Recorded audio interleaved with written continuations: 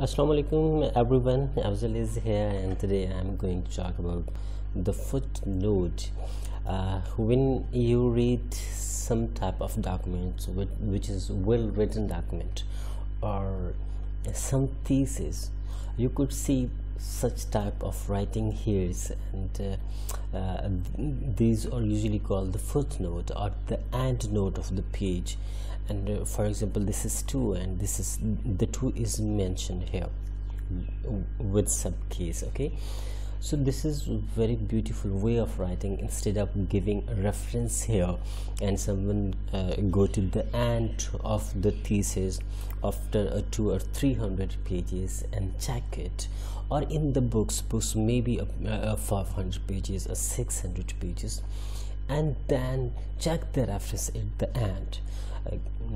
Instead of all these things, instead of doing all these boring things, this is a very good way to use the footnote, to use the endnote, because this make your document beautiful, this make your document easy to read and easy to understand.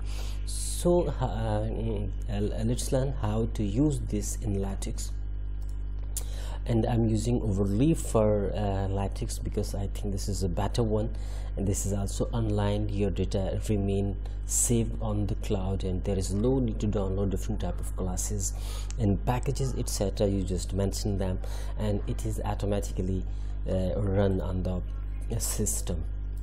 So for example, I have written something here and I want to mention a footnote here. So simply you have to use the footnote, okay, and in the footnote you have to write what do you want to write here, which should be displayed at the bottom. If the footnote, for example, SLA means that it is a service level agreement. Okay,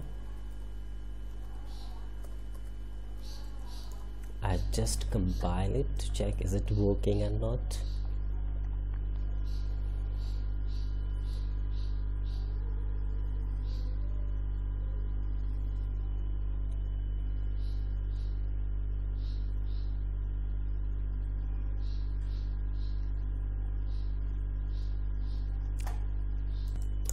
Sorry, I was on the wrong page. I was on the 3rd chapter and here I was working on the 2nd. Now you can see that here service level agreement and it is written as a 1. To make it little bit dominant, you can put numbering here. For example, I'm going to write 1 here, that it will be shown just like a footnote 1 with service level agreement. Let's check it.